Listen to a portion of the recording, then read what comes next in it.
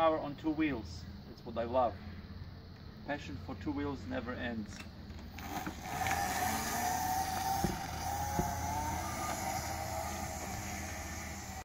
Like a little kid.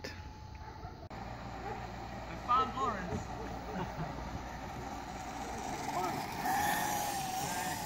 We are at Rob's place and Rob has just given me the key to test drive this beast. Mitsubishi MiEV. And there's more and more Teslas arriving here. So far we have 1, 2, 3, 4 white Teslas here. This one is Rob's. But this one is a beast. So here is a Mitsubishi that we are taking for a drive. Thank you, Rob. It's got the chrome grille, heated seats, the fog lights, chrome mirrors, thing protectors, infill on the steering wheel, and sat nav. Okay. And carpet mats, and these extra rubber sound deadeners here. It's this is like the, you know, I guess the P100 ludicrous of the, yeah. Did you say how many 4,500 they built? In total, yeah. And then they only made something like 5 of this variant. I see. So this is. It's got the exact drivetrain of the Mitsubishi Miniev.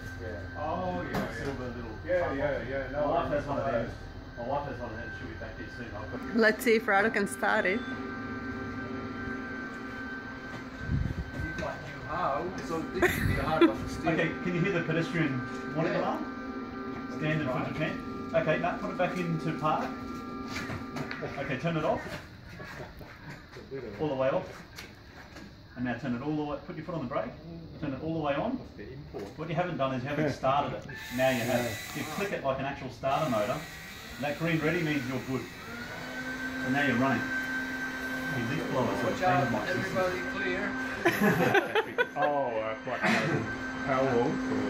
He does it himself. Oh, okay. 100 kilowatt hour. And it's for the creep on. What does it have? Creep on. Creep. Does it have insane mode? Ludicrous mode?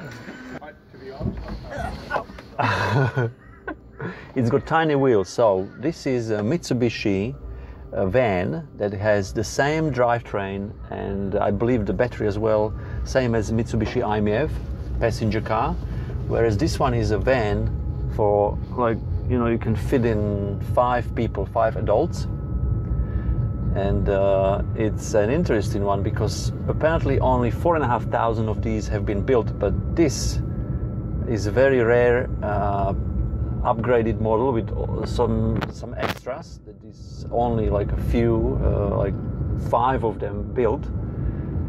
So this is an interesting vehicle. I have never driven electric car apart from Tesla. Well, okay, Jaguar I-Pace, Renault Zoe, Hyundai Kona, Hyundai Ioniq, and now Mitsubishi. So, okay, let's be precise. This is the first Mitsubishi electric car that I'm driving here today at 25 kilometers an hour. And this is interesting. For commercial use, for deliveries, this would be perfect. So if anyone is thinking and if anyone finds a van like this, and I know there is another guy here in Brisbane who has a similar van, and Does it have a sat-nav? This one does, yes. I hope we'll find our way back. Oh, it will be pretty much just turn around and go back. So we'll do a U-turn here. We are at 27 kilometers an hour now, so watch out. And I'm glad that Rob explained how to turn it on because I don't think I would be able to on my own. So don't even try to take this car for a drive without authorization from the owner. It's done 87,000 kilometers, guys. 87,500. Pretty much everything as in a standard van, just that this one is electric. AC, air, everything. USB ports. Oh, okay, sorry. It's got tiny wheels, so it's a bit bumpy. If you have found this information helpful, and if you would like to see more of these videos, click on the subscribe button now so YouTube will send you notifications of our future videos. Thank you.